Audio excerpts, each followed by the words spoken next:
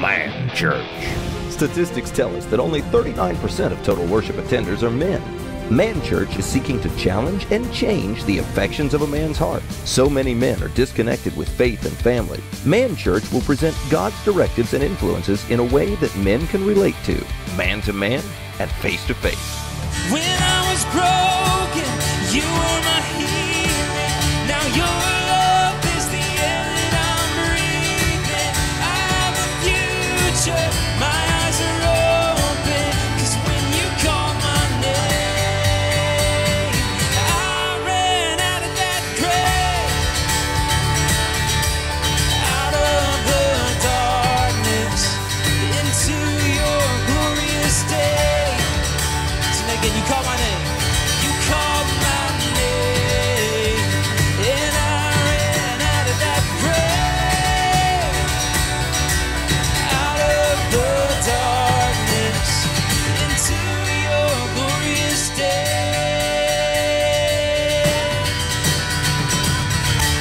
Let's just thank you for calling our name tonight. Yeah.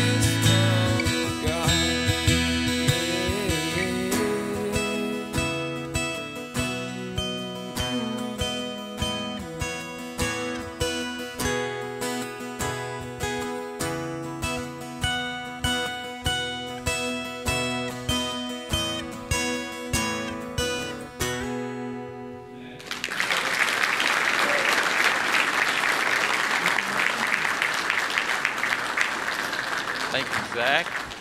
Appreciate, I was just sitting there. Where did he go? Where's Zach?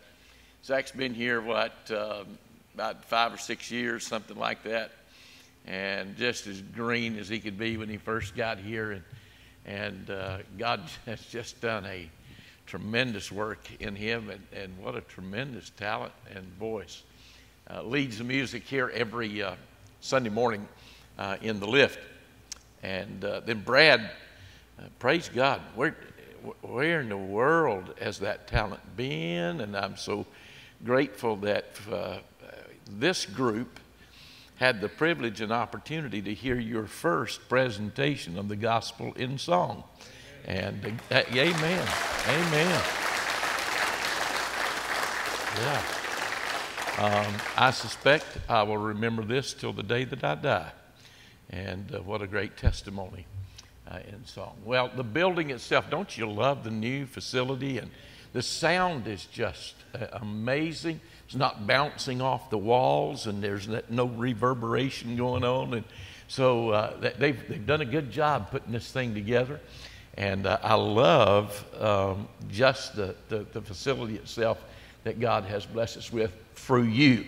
It was through your generosity, through your giving, that the Lord brought this to become a reality, and I'm thankful for it. So it's been a desire of ours for a very, very long time, and that desire has come to fruition. You know, you got to really be careful what you wish for. You know, I just got back from Myrtle Beach. I went down late Wednesday evening, played in a golf tournament down there yesterday, and drove back this morning. And you run into a boy down there on the beach, and he was walking down the beach, and he found a bottle, and he picked that bottle up, and as soon as he kind of just rubbed the sand off of it, up pops a genie. And the genie told him, said, "Sir, you know, I am the genie of the bottle, and it is my pleasure and privilege to grant you any 3 wishes that you would like to make. And so what is your bidding?" And he said, "Well," and the genie interrupted him, said, "No, wait a minute, before you get started, I need to tell you that whatever you wish for, I'm going to give your mother-in-law twice what you wish for. 2 times whatever you wish for, I'm going to give your mother-in-law. And so she said to him, is that acceptable? And he said, well, yeah, I'd be all right with that. So she said, what's your first wish? And he said, well, I'd like to have $1 million. Poof! Gave him $1 million. And she said, I just want you to know now your mother-in-law has $2 million. What's your second wish? He said, you know, I've always wanted one of those bright, shiny, gray, new Rolls Royce. I want a Rolls Royce. Poof! Rolls Royce. She said, I just want you to know your mother-in-law's got 2 of them now. And she said, now you need to really be careful what you wish for in your third wish. This is your final wish. Said, now what can I grant you, this third and final wish? And he thought for a minute, and he thought, and he thought, and he said, I think I know what it is. And she said, well, what's your third wish? He said, I want somebody to beat me half to death.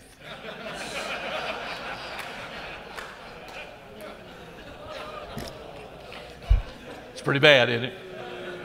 You got to be careful what you wish for.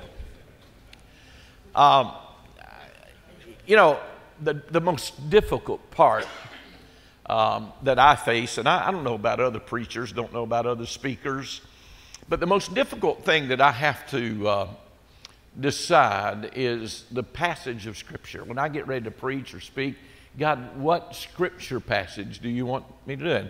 And frankly, guys, this evening has been one of the most difficult times that I've had determining what it is God wanted me to speak to the men about tonight. But I'm standing here to tell you, after wrestling with the Lord, after trying my best to prostrate myself before Him and listen, I am convinced that I am where I need to be. I'm going to be more different probably tonight than you've ever heard me. And I don't know that I've ever shared this in the context of a men's meeting or not. But I can tell you unequivocally, I know that God has spoken to me, and I don't know why. I don't know who needs this. Only God does. I've only done this a couple of other times, and that is share my testimony. I remember the first time was just a few years ago. I was on my way to North Greenville University. I had my sermon. I had the notes. I got there a little bit early, which is a miracle in and of itself. And I was sitting out in the parking lot, and I was going over my notes, and the Holy Ghost said, I don't want you to preach that. And I said, well, wait a minute, God. I mean, I've got 15 minutes here. God said, I don't want you to do that. I want you to give your testimony. I said, but God, I have never told anybody about my life. And God said, I know, but I want you to begin today. And I just wrestled with the Lord, but it was really apparent that that's what the Holy Ghost wanted. So I went inside, and I'm telling you, I was a nervous wreck. And it was my time to speak, and all of a sudden the Holy Ghost anointing just fell on me. And I shared my life story with 700 to 800 university students. When I finished, 36 students walked down the aisle that day, including the quarterback on the football team and many of the cheerleaders, and gave their life to Jesus. And it began a revival on that campus that is still going on many years later. Tonight I came, we've got to get emotional. I came with the same unction that I had that day. Now it may not flow, it may not, and something may hit my mind in the middle of and I may go off and chase a rabbit or two on the way, but I want you to hear my heart for a few minutes, because guys, I'm going to tell you something. If God can do in me and through me and with this guy, He can do it with anybody. I grew up in the western part of North Carolina over in the mountains, a little place called Cedar Mountain. My dad was a card-carrying, certified moonshine bootlegger. My grandfather before him, his daddy before him. It ran in our family. My grandfather had a sawmill where we lived, and they would run that liquor on those old log trucks up and down the road. Election time came, they would load up a ton truck with a bunch of pint jars and go all over the county and pick up every drunken derelict, carrying them to the voting polls to make sure that they voted for the sheriff that would not prosecute them by making that liquor. My mom and dad moved away from me twice by the time that I was 11 years old. Had no idea where I lived. Had to ask the neighbors, really, where my mom and dad were and how I could rejoin them. It's not a good feeling. My dad was totally oblivious to anything going on in my life. My dad was a whoremonger. I lived in shame and degradation at the lifestyle of my dad. My mom spent all of her energy and all of her time, and you know my mom, and when you see her on Sunday, you really need to thank God, because there's no woman alive that I know of that had the level of commitment to a marriage like she did. And she devoted her life to keeping that home together. I remember at the 50th wedding anniversary, we had a big party for them in Cedar Mountain, and my mom and I were the last ones out of the house.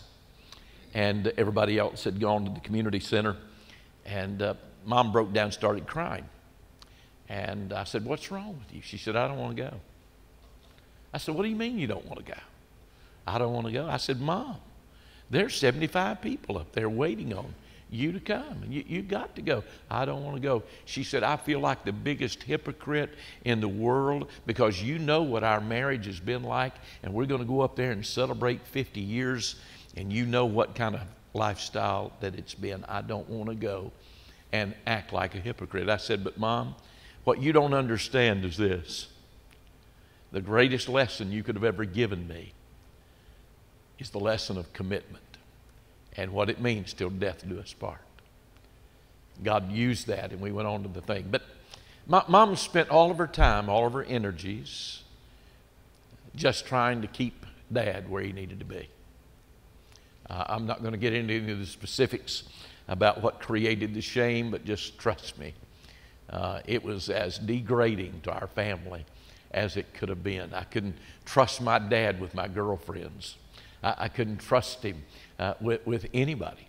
It was an amazing adventure. We moved to South Carolina when I was 11 years old. That was a bad move in a lot of respects. Dad got worse. And by the time I was 12, he pointed his finger at my nose and said to me, "You're no longer my son." And I kept wondering, what was wrong with me? You moved away from me 2 times and left me with grandparents. Why did you do that? And why don't you spend time with me? Why? And I grew up alone. I spent most of my adolescence and teenage years living in a house by myself. Guys, I washed my own clothes. I fixed my own meals. I got myself ready to go to school, wondering what's wrong with me that my parents don't love me. Never, you talked about love, John. I never heard my dad say that he loved me until I was about 30 years old. That feeling bled over into everything that I did. I wanted to prove to my parents that I was somebody. I wanted to prove to them that I was worthy of their attention. And so I excelled in academics. I excelled in sports. But not one time in all those years did my parents ever come to any game that I played. I played on the state championship basketball team in 1966 as a point guard. My senior year, we only lost 2 games all year long. Not one time did they ever come. I broke all kinds of records in track, and some of those records are still standing even today. And the reason they're standing today, they closed the school. But they're still there. Not one time did they ever come to any track meet that I had. Again, what's wrong with me? Why don't you love me? Am I not good enough? I became president of my senior class. I was the first one off the stage that day after we had received our diplomas. I had spoken at the graduation, got my diploma, first one off to walk down the aisle, and I look across the gym that was packed with people, and not one family member came to my graduation. Hadn't been for my coach, God only knows where I'd be today. When I was 14, with that mindset, and by the way, I had my first full-time job when I was 14 years old. Back then in South Carolina, you could get your driver's license. I had my driver's license and full-time job when I was 14 years old. But when I was 14, a man from a local Pentecostal church came and knocked on my door and said, you know, you got some friends that go to our church, and we just want you to know we care about you. And I thought to myself, well, that's strange. Nobody ever has seemed to care anything about me. He said, we care about you, and we'd like to invite you to come to our church. So I go to church there and show up, and to be very honest with you, gut level honest with you, I went to that church for one reason and one reason only. And that was for the social aspect and chasing the girls. But I listened to the sermons and I listened to the teaching, and here's what they said to me. They said, Mike, in order for you to know that God has accepted you and received you, then you have to speak in tongues. And so every Sunday morning, every Sunday night, every Wednesday night, I would go to the altar, and I would lay out on the altar and genuinely begging God to accept me. And I thought, you know, if I can just be good enough, and here's that performance mode again. If I can just be good enough, if I can just excel, if I can get rid of all of the bad stuff out of my life, then maybe God would accept me. Now, I went long enough and I listened hard enough that I could mimic the language. But I was too real. I wanted the real thing. I had never experienced the real thing. And so I'd go to those altars, service after service after service, and I would beg God for His approval, only to go home after every service disappointed, hurt, discouraged, and oftentimes would cry myself to sleep in that empty shotgun mill village house, wondering what's wrong with me. My parents don't want me. My family doesn't want me. And God, it's pretty obvious. You don't want me either. Went a couple of years, and I had a little bit of talent to sing, and so I sang with the youth group in the church, and then did some solos. And when I was 15 years old, I sang before about 4,000 people at a Church of God camp meeting in a contest that was there in Malden, South Carolina. So I did everything I knew to do that was right, and still no acceptance. Couldn't perform. Wasn't working. Problem came about when the pastor's wife ran off with a tenor in the quartet. The church fired the pastor because he couldn't keep his home together. And remember that guy that came by my house and knocked on my door and said, "We care about you"? He turned out to be a pedophile and had molested many of the boys in our group. He tried with me. Didn't get very far. Didn't understand a whole lot of it then, but I figured this out. God, if that's the best you have, I don't need you. And so I turned my back on the church, dropped completely out. And then in a gym class that I was teaching for the coach one day, I looked up and I saw the sweetest looking girl in the tightest blue shorts that you could ever imagine. And I said, wow. So I started flirting with her in the hallway. She flirted back. And I fell in love with the only real Christian that I had ever known. But now here's what I did. I started performing for her acceptance. She had absolutely no idea what I was really like. She had no idea who she was dating, or she would have never dated me. She had no idea who she married, or she would have never married me. I was drinking very heavily, taking speed with the pills. My mouth was like a sewer. I was not faithful to her in any shape, form, or fashion. But boy, did I perform, because I wanted her. I got my goal. Got married on a 3-day pass. Let me back up just a minute, because in 1969 I was drafted, headed to Vietnam. 3 weeks before I was to leave to go to Vietnam, my orders were changed. That's a miracle of God. I'm just telling you. I had had double pneumonia in November. I was in NCO school. I thought, if I'm going to Vietnam, I'm going to make me some money while I'm over there. And so I want the highest rank that I can achieve. I made E5 in 9 months. On my way, double pneumonia set in while I was in the school. I was in OJT waiting on to be shipped overseas. Phone rang.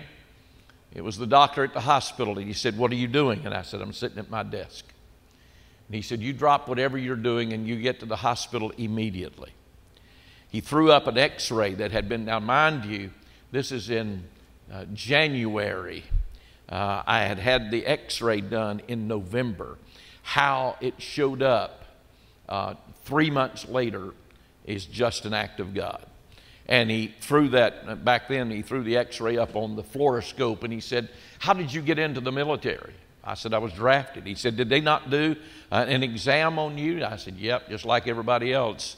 Drop your pants and turn around," and that was about the size of that deal. And he said, "Look at your x-ray." He said, "Your spine looks like a pretzel." He thought for a minute, seemed like an hour. He said, "We got too much money tied up in you now to let you go home." And so ultimately, in about 2 months, they sent me to Fort Hood, Texas. In the interim period, I went home on a 3-day pass, and my wife and I got married. We loaded everything that we had into a 62 Buick Special with a one-wheel trailer pulled behind it, and took off to Killeen, Texas. Didn't know where we were going to stay. Had no idea what was waiting on us. We found a little mobile home and didn't have any air conditioning. God help us, in the center of Texas, in a mobile home with no air conditioning in the middle of the summer. About 3 weeks after we were there, my wife said, "I want to go to church." I said, "That sounds good to me. Whatever you want, honey. I want to please you. I love you, and I don't ever want to lose you." So we went to church. For whatever reason, I invited the preacher to our house. Now, my wife was a horrible cook. She was an only child. Grew up in a home, didn't know what home cooking was. They would open up a can of Lux beans and put it on the table, and that was about it. And I remember the first pinto bean that she ever put in a pot. I promise you, with a slingshot, we could have killed a bunch of Goliaths. And why I invited that preacher to my house, I have no idea. Did something strange as I look back on it. He came to my house, sat at our table, Don't think he ate very much. But he never one time asked me about my relationship with God. He left. The next Sunday, I don't know what he preached on. Don't know what the music was like. I was sitting on the back row of that church, and I heard the voice of God for the first time in my life. And I want you to listen, because he knew how to get my attention. Here's what he said. You say, God spoke to you? Absolutely. Louder than words. And he said, I love you just like you are. Which conveyed to me, you don't have to work for my approval. You don't have to perform for my love. I love you just like you are. Guys, I promise you, it crushed me. Crushed me.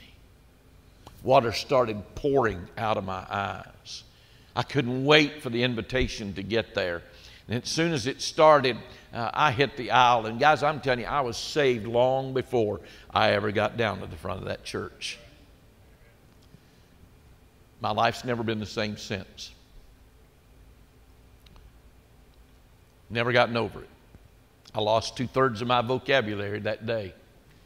My taste in beverage drastically changed. I'll never forget, I'm going to confess this to you. I don't know if I've ever confessed this or not, but about 6 months after I got saved, I was coming back from Austin, Texas with a new car that I just bought, stopped and got dinner, and I ordered a beer.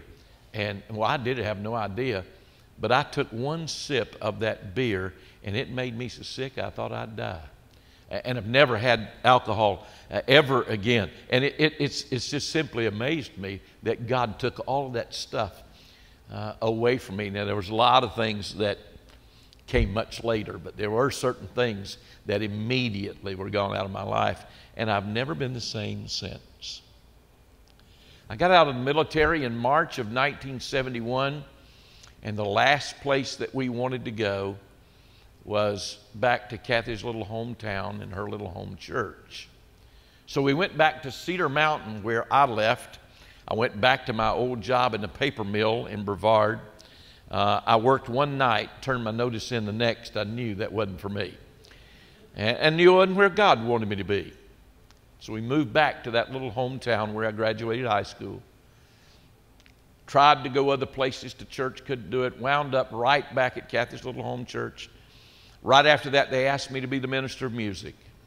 I knew nothing about music, but I said yes, and God gloriously used us in a mighty way. We had 36 people in the choir almost immediately, and there might have been 10 people in the congregation, but we had 36 in the choir, and it was an incredible ministry opportunity.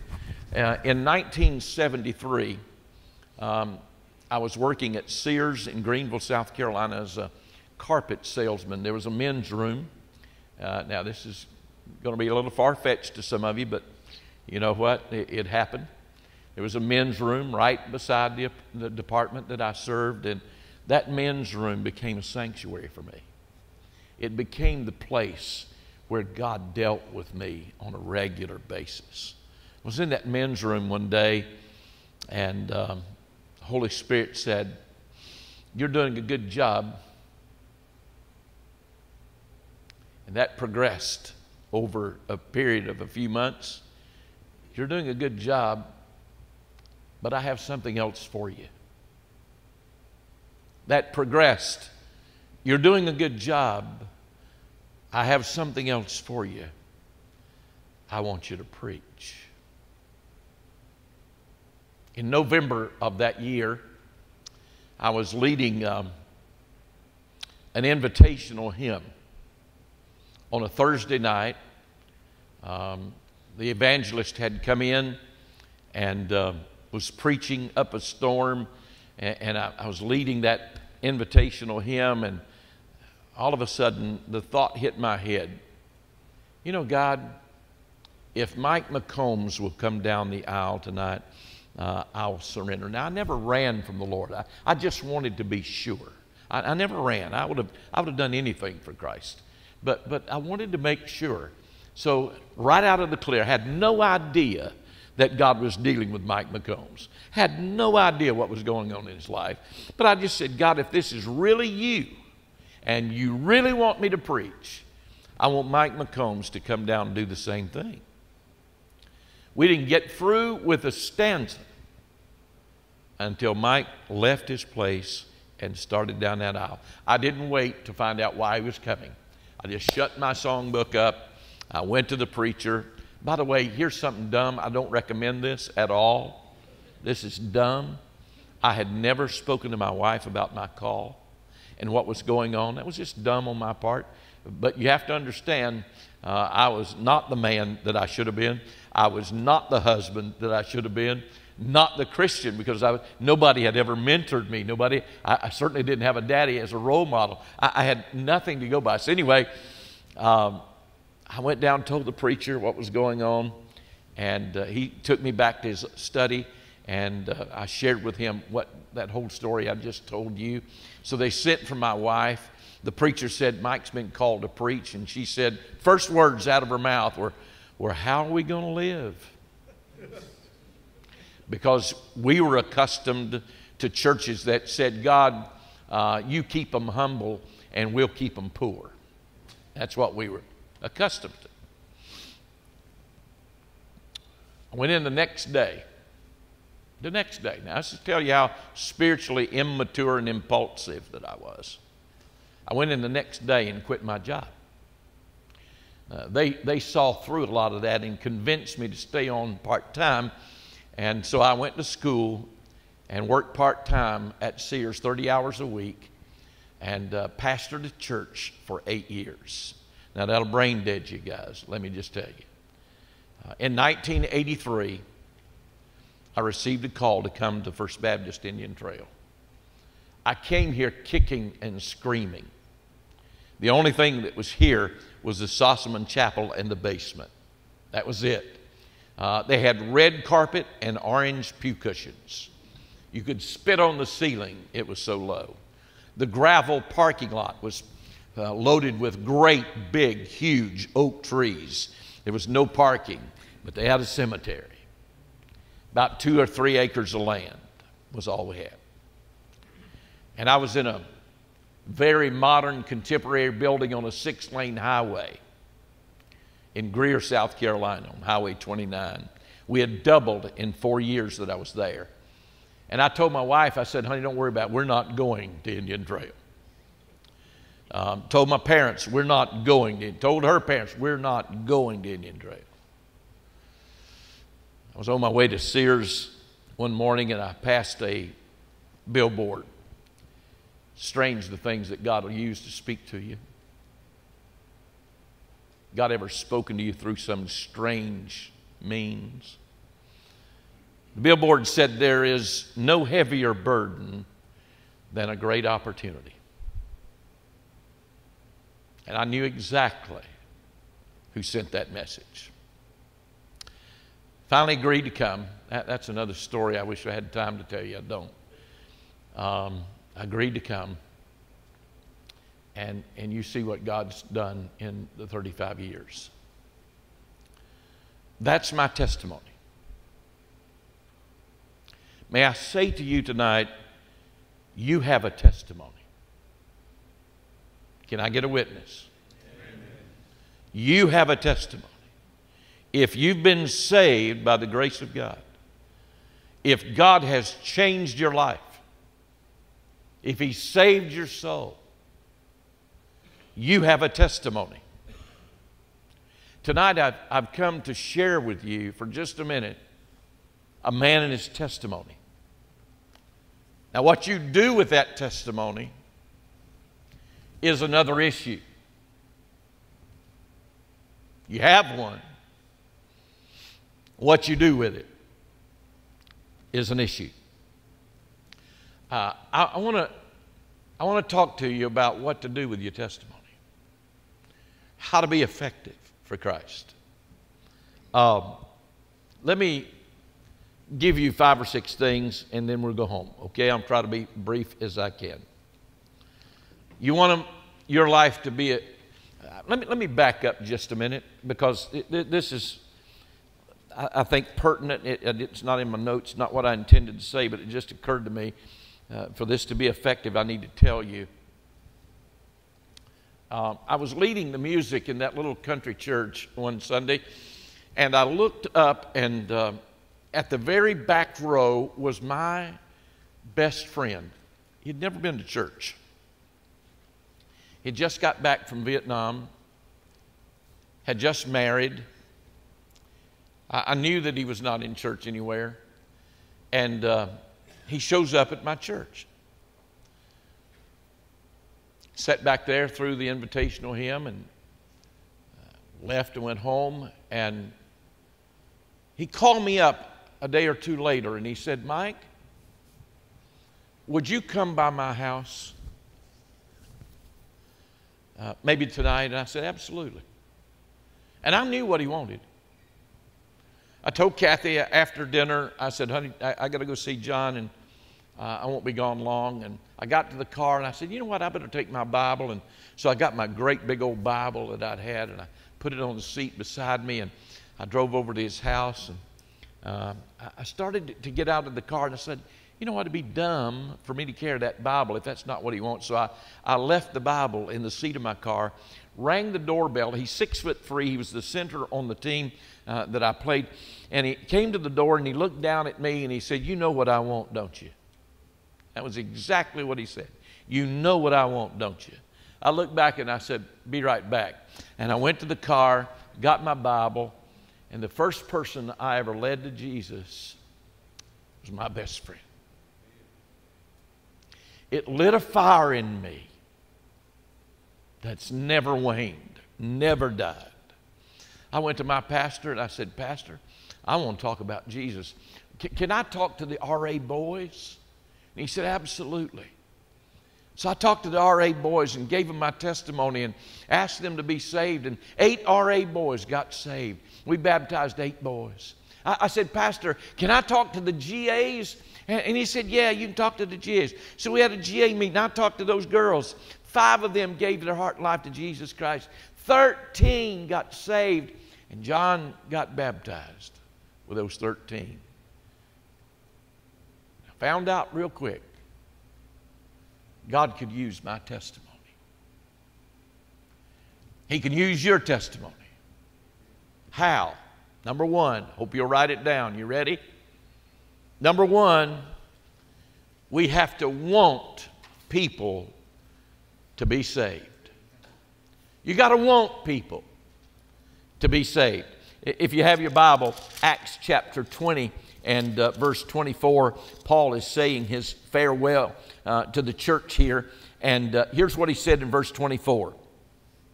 Acts chapter 20. "But none of these things move me, neither count I my life dear unto myself, so that I might finish my course with joy and the ministry which I have received of the Lord." Now get this one. "To testify the gospel of the grace of God." I want to finish my life, Paul says, telling people about God's grace and His mercy. Paul had an amazing desire, wanting people to be saved. The 9th chapter of Romans, in that first verse, wonderful verse. Listen to this. "I say the truth in Christ, I lie not. My conscience also bearing me witness in the Holy Ghost, that I have great heaviness and continual sorrow in my heart. For I could wish that myself were accursed from Christ for my brethren, my kinsmen, according to the flesh." Do you know what Paul just simply said? He simply said, "God, if me forfeiting my salvation could get somebody saved, I'm willing to do that." Now, I'm going to be honest with you. I don't know that I've ever been there. I don't know that I've ever had that kind of desire. I don't know that I could honestly stand here as your pastor today and tell you that I would do the same thing, that I'd give up my salvation. I'd die and go to hell if it meant somebody else to go to heaven. But Paul said, I have such a burning desire. God, just write me out of your Lamb's book of life if it means that somebody else could get into heaven. Wow. You got to want people to be saved. How many of you, I don't want you to raise your hand, but I want to, where's your quotient when it comes to wanting people to be saved? Do you really want people to know Christ? Do you really want people not to spend eternity in hell? Well, if God's ever going to use your testimony, you got to want people to be saved. Number two, you got to go find them. You got to go find them. The Gospel of John, go to that first chapter, John chapter 1, and I want you to see verse 40. John chapter 1 and verse number 40.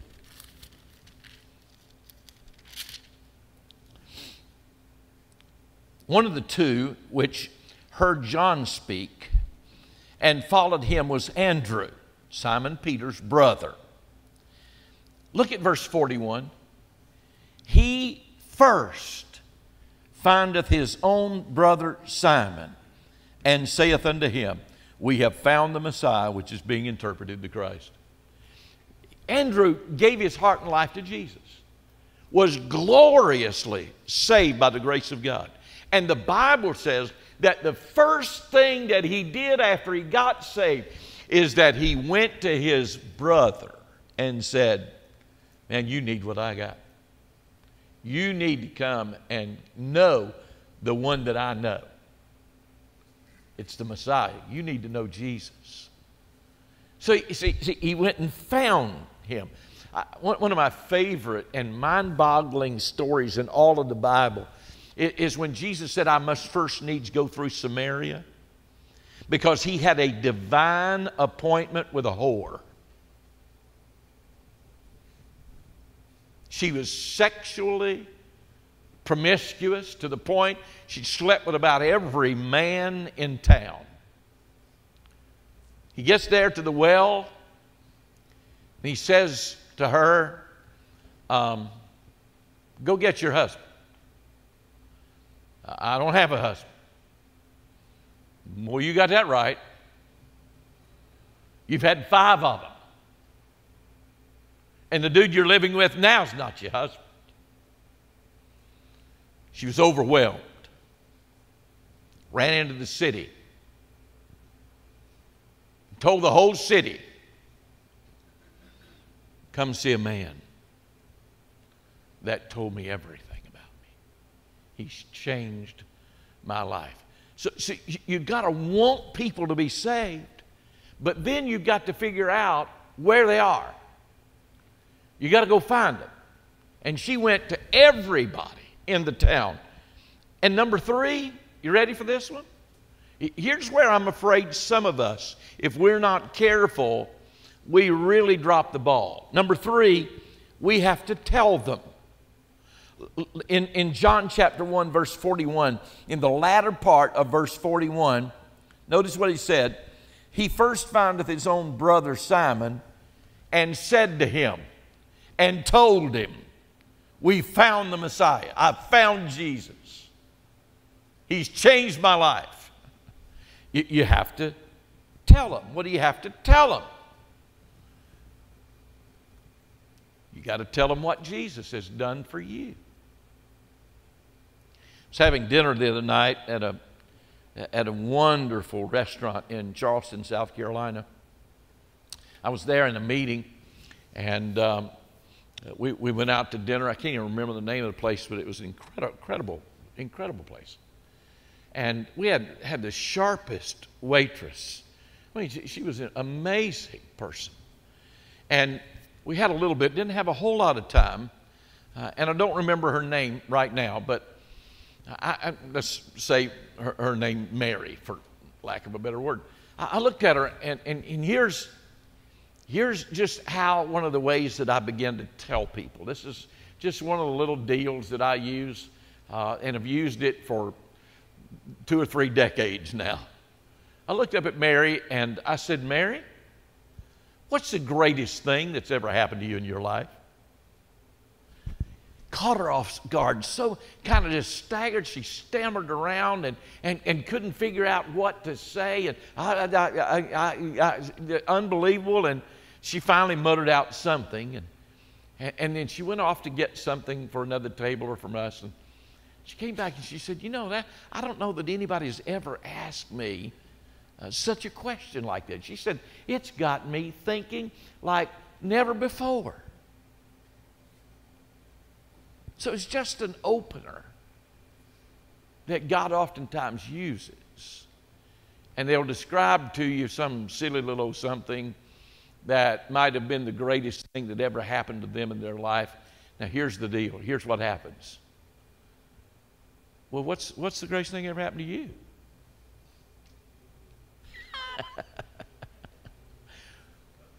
Boom. So you got to ask them. You got to tell it. You can't just give them your testimony. You can't just share the gospel and back away. You've got to do the invitation. When is the last time you looked at some dude's eye and said to him, Bill, wouldn't you like to know Jesus as your Savior? When's the last time? Tom, wouldn't you like to know Christ? Gary, wouldn't you like to know that when you die you're going to go to heaven? Guys, you gotta not only just throw out the net, you got to attempt to draw that net in. One of the things that just absolutely drives me bananas is the lack of a gospel invitation in our churches across the land. A preacher will get up and give a good clarion call of the gospel, preach the Bible, have tremendous soul-winning music, and stirs the hearts of the people. And when he comes to the end of the service, just simply says, hey guys, thank y'all for coming. God bless, you're dismissed. It's going on all over America. You won't find that model in the Word of God. Jesus was always telling people to come and follow Him. Guys, we got to get beyond this thing of, well, yeah, I just want people to see Jesus in me, and I want them to watch my walk. No. They have to be invited. When's the last time you told somebody about the Lord and said to them, hey, Sam, Andy, Bill, Tom, Luke, don't you want to know Jesus? We have to tell them. I was playing golf yesterday. Two complete strangers in that tournament, and got to talk to them about the change. Just change. Yeah, they wanted. I don't remember how it came up, but I was able to say, you know what? I don't have to do that anymore. God changed my life when I was 20 years up. There's all kinds of opportunities for you to tell. You understand something? Hear my heart a minute. If you don't hear anything else that I say, I want you to hear this statement. What Jesus has done for you carries more weight than anything else that you could possibly tell them. What He's done for you. Number 4, we need to ask them. We need to ask them. Look at John chapter 9. Got to tell the gospel. I may have gotten ahead of myself a little bit. I have a way of doing that. In John chapter 9 and verse 27, here's what the Bible says. He answered them, I have told you already, and you didn't hear. Wherefore would you hear it again? Here's that invitation. Will you also be His disciples? Don't you want to be saved? Now here's this old boy. I'll set it up for you. He'd been born blind. God's Son healed him. And the religious rulers cornered him and wanted to know, how did this happen?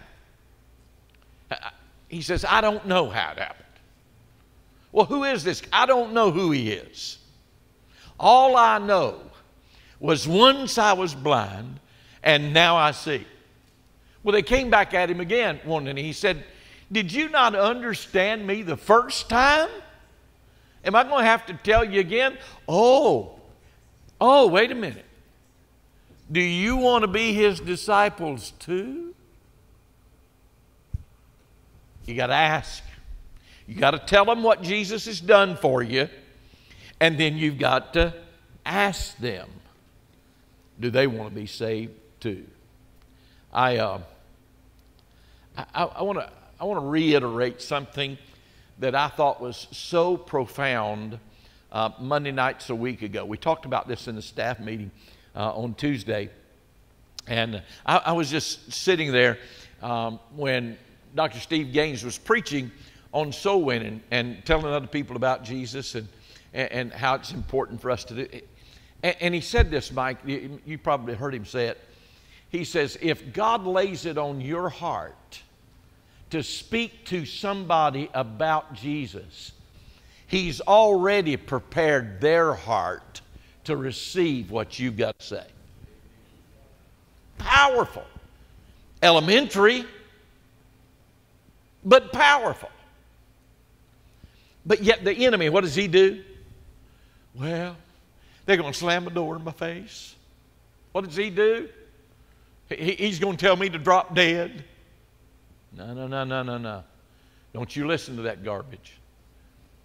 If God lays something on your heart that heavy, you know what? I used to be so afraid to talk to my daddy. When I was about 35 years old, pastoring here, we had a 24-hour prayer room underneath the Sossaman Chapel. And I went in there one day and I released all of the bitterness. I released all of the anger that I had toward him and the unforgiveness that I'd had toward my dad that day. But my dad was a hard man. Fight. I've seen him, his head busted wide open. Somebody hit him in the back of the head with a tire iron. His guts were cut open with a knife. A guy cut him completely open. He had to hold his intestines in. He went to the hospital and he got sewed up at the hospital. Came back home that same night, found that fella and beat the snot out of him. My dad was a hard man. Never told me that he'd ever loved me. Never told me.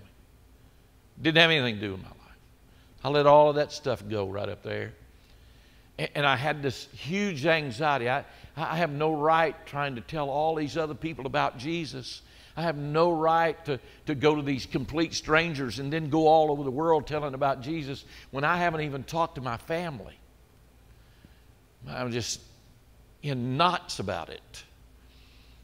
We went up one Friday or Saturday to visit from here back up at Cedar Mountain, and Dad was a used car dealer by that time, and we got in one of his old pickup trucks, and I'll never forget that day. For the first time ever, I thought he's probably going to cuss me, and he's probably going to say he never wants to see me again or whatever. And I'll never forget when I talked to my dad about Jesus, how humble and how receptive that he really was.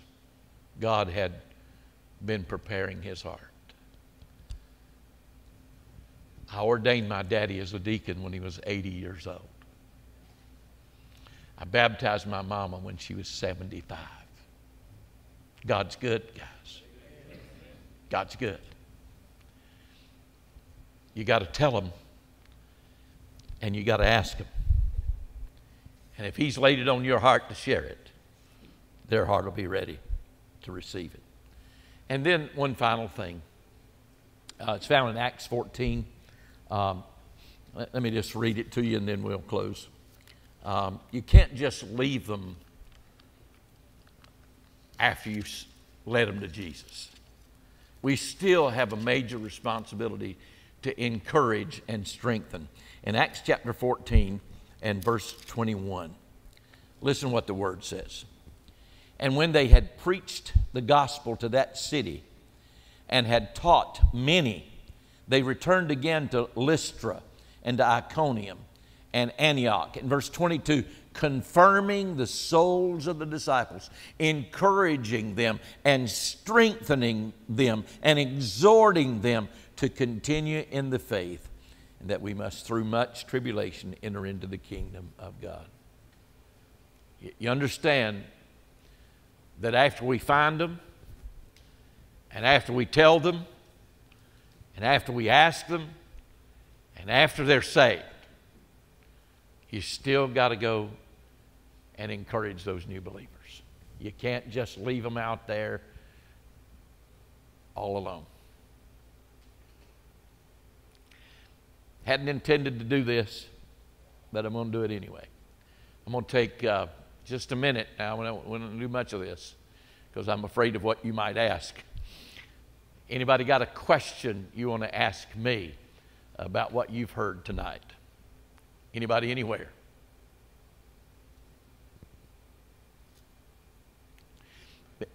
Okay, Brad. Yes, sir. You mentioned in your testimony that right when you were saved, God delivered you, I guess gave you a few silver bullets. Yeah. They were gone. Yeah. And there were some things that remained. Yes. Yes. To be fully transparent, it's very similar to me. There's still some sin Yeah. in my life. And I want to know what was in it. For Okay. you. I believe it's got a purpose, right? Okay. Yeah. Here's the analogy that I use to get you a word picture of what I mean by that. In the fall, when the sap goes down in the trees, the leaves turn brown and they'll fall off. Have you noticed that in a lot of these oak trees, there's still some of those old brown leaves that never have a tendency to fall off, and they're just there? And then the next spring, when that sap rises up in that tree, as these new leaves are formed, those old leaves are pushed off. As I grew in the Lord, as I submitted myself and surrendered to Him, and His Word became a more important facet of my life, as I began to walk with God more fully and got more of the Holy Ghost. And that don't go run into, I got all of the Holy Ghost. When the Holy Ghost got more of me, that's a better way to put it. When the Holy Ghost got more of me, those old habits fell off. Smoking Brad was a horrible, I loved Winston's. Okay? God delivered me from alcohol. God delivered me from cursing. But I still held on to cigarettes. Knowing that I'll never forget, I was leading the music one Sunday, and first thing that I did when I got out onto the church steps is I fired one up. And I'll never forget, this little boy about that high came up and he looked up at me and he said, I didn't know deacons could smoke. I felt about that high.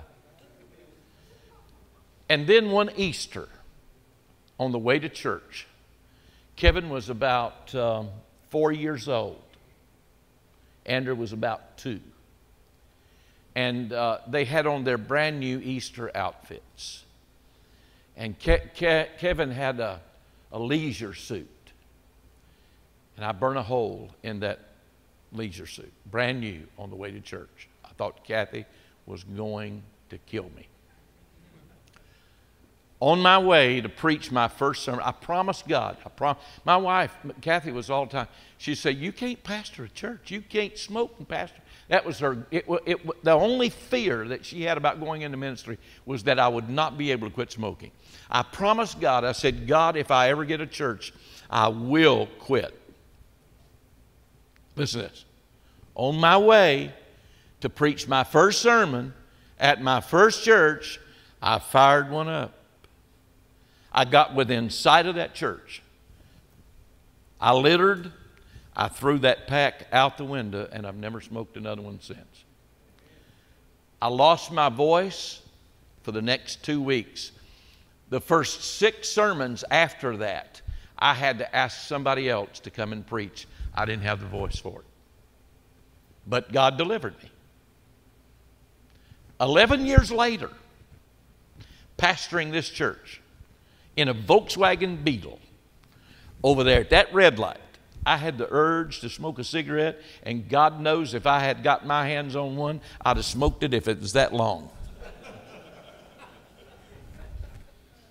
But by the grace of God, see, the more you yield to Him, the more you see those leaves, those dead leaves, fall off your life.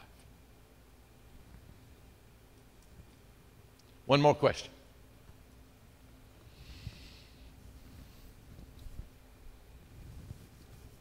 Pastor, I had the privilege all my life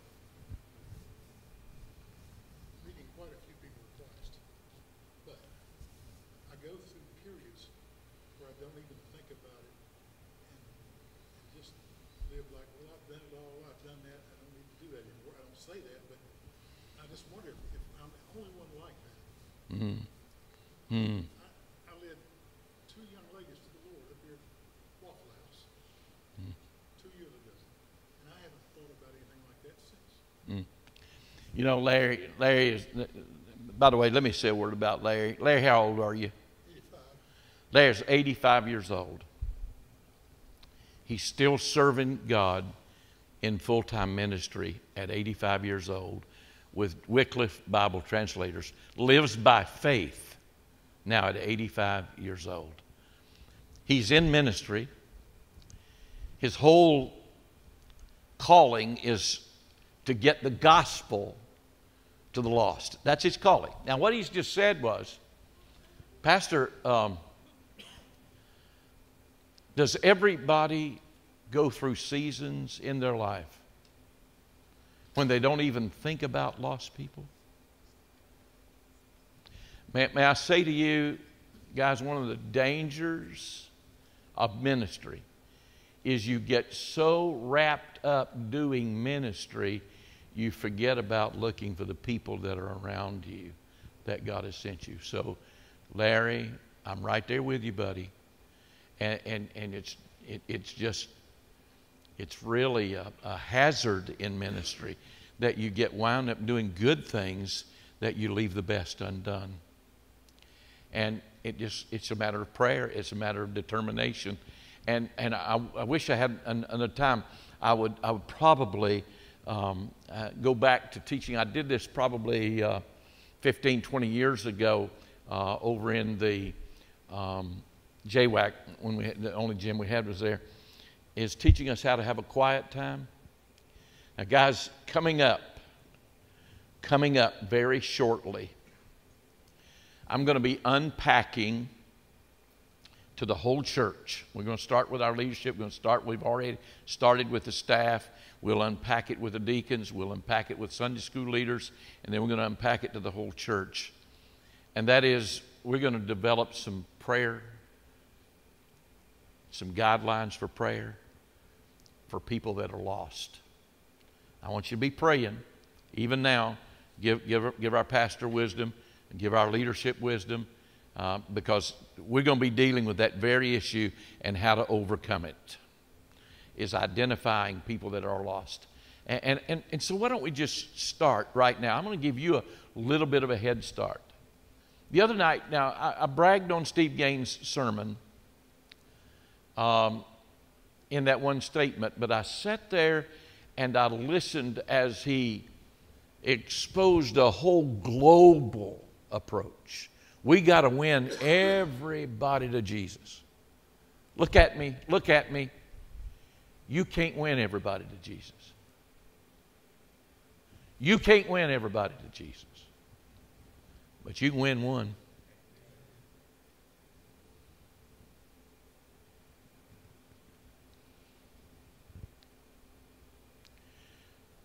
And it ought to start with your family.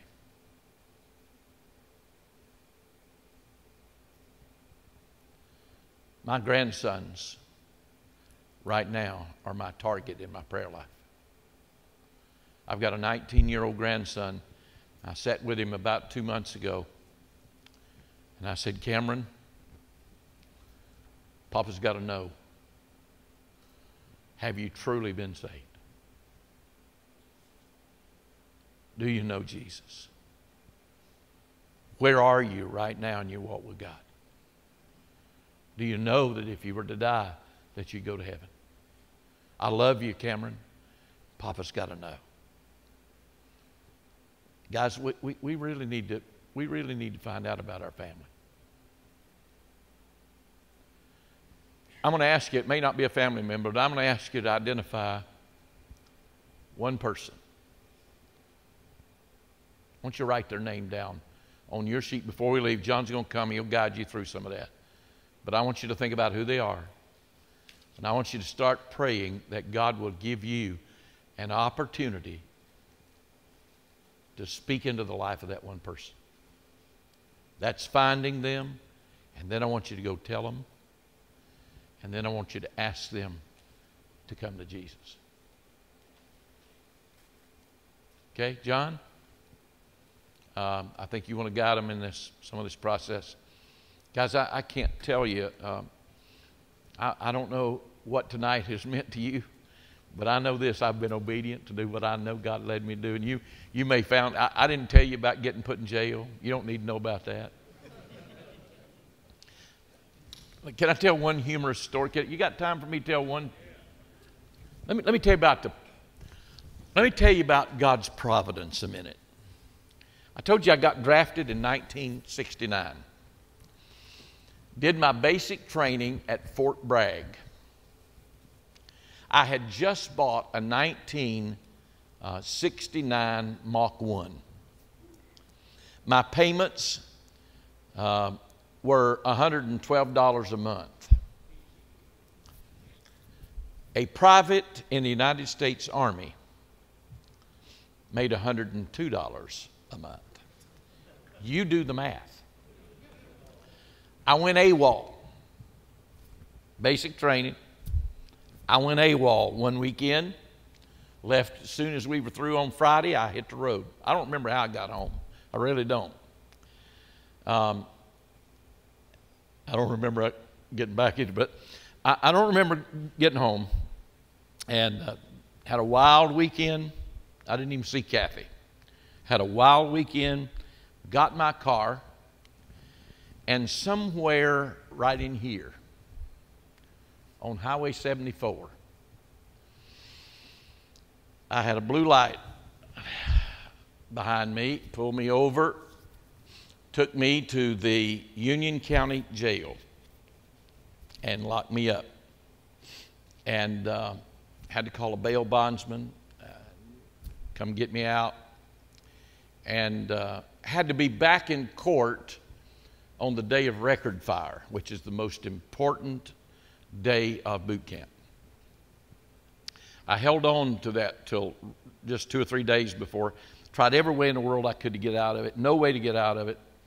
And so, by the grace of God, my captain hooked me up with a drill sergeant who happened to take me to the Union County Courthouse. And we were dressed in our dress outfits, and judge was letting everybody off. And I stood up, called my name, stood up. He said, "You're guilty, aren't you, boy?" I said, "Yes, sir, I am." Took my license away from me and charged me an enormous amount of money.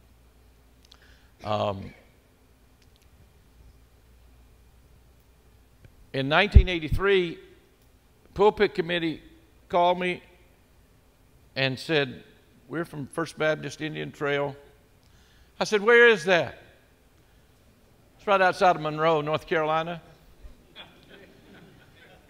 I said, "Been there, done that, ain't going back." Tell me God doesn't have a sense of humor in his time.